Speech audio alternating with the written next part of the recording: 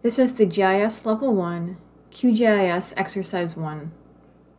Begin by opening QGIS on your computer. Select the New Project icon in the upper left corner. A blank map will now open.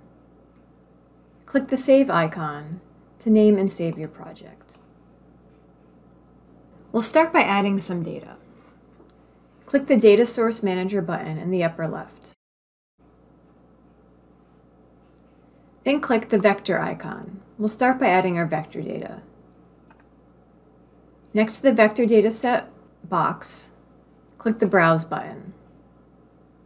And navigate to the GIS Level 1 folder that you downloaded, and then the GIS Level 1 data folder, and Workshop Exercises. We're going to add all the files that end in .shp. As you may remember from the recordings, there are actually several components of a shapefile. Although we're only selecting the ones that have an extension of .shp, QGIS will actually be reading all the other files, so it's still important to keep them together. You can hold the Control key to select more than one file. Click Cambridge Demographics, MBTA Arc, and MBTA Node, and then the Open button. Then click Add. You may see this Coordinate Reference System window appear. This is because our project has a different coordinate system than the data layers we just added. This tool will change the project coordinate reference system to be the same as the data layers, so they will appear less distorted on our screen. We discuss map projections and coordinate reference systems more in GIS Level 2. For now, just select OK. Now we're ready to add our raster data. Click the Raster Data icon in the Data Source Manager. Browse to the same folder you were in before, and select Cambridge_DEM.TIF. Click Open, and then click Add. We're done adding data layers for now, so you can hit Close. Finally, we're going to add a base map to give our data layer some context. We're going to do that by using a plugin. As you may remember, because QGIS is an open source software, people develop special tools or plugins that anyone can use to enhance the capabilities. Start by going to the Plugins menu and select Manage and Install Plugin. Let's check to see if this plugin is installed. It's called Quick Map Services. On my computer, Quick Map Services is installed. If it is not installed on your computer, you'll see a button at the bottom to install it. Do that now. When you're finished, close the Plugins window. To use the plugin, we'll go to the Web menu at the top, Quick Map Services, select this OpenStreetMap and OpenStreetMap Standard. This could take a minute to load on your computer because it's coming off a server on the web. Now that we have all our data layers, let's take a closer look at what we've added. The center of the screen is displaying all the data that we've added. The names of the data layers are in a panel on the left-hand side of the screen. For context, Cambridge DEM is an elevation model of Cambridge, Massachusetts, United States. Cambridge Demographics includes some demographic information for the city. MBTA is the public transportation system in the Boston metro area. MBTA Arc are the subway lines in Boston, Massachusetts. MBTA Node are the subway stops.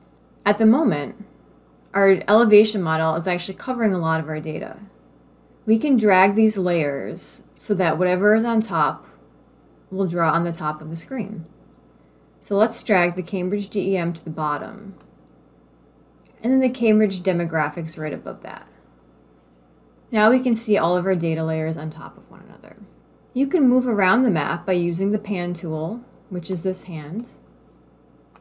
You can also zoom in and out. To center a particular layer, right-click on that layer in the Layers pane and select Zoom to Layer. You can also turn layers on and off using the checkboxes next to them. The menus at the top of the screen show various tools you can use to analyze vector and raster data, which we'll cover a bit more in the GIS Level 2 workshop. New menus may appear as you add additional plugins into your QGIS. Now we'll look a little more closely at the data layers we just added. Are these vector or raster data? And if they are vector data, what type? Feel free to pause the video if you need to think about it. QGIS uses symbols that are pretty easy to tell what type of data that we have. The MBTA arc is a line, the node is a point, and the Cambridge demographics is a polygon. These are all vectors. The Cambridge DEM is a raster because it's a continuous surface. In order to see the underlying data for a particular layer, we can right-click on any of the data layers and open the attribute table.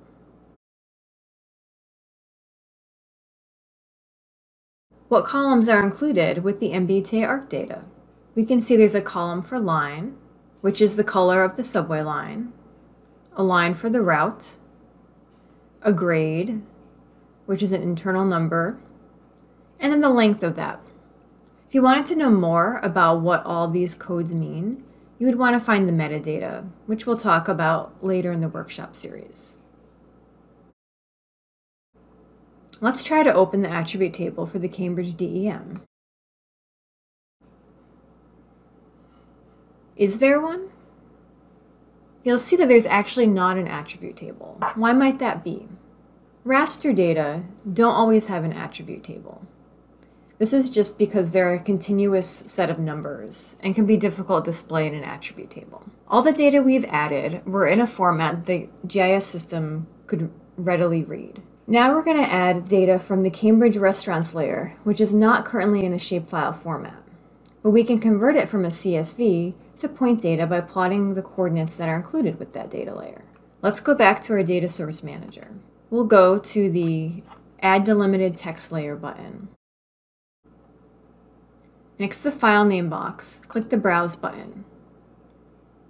Navigate to the Workshop Exercises folder you're using before, and click on the Cambridge Restaurants CSV and open.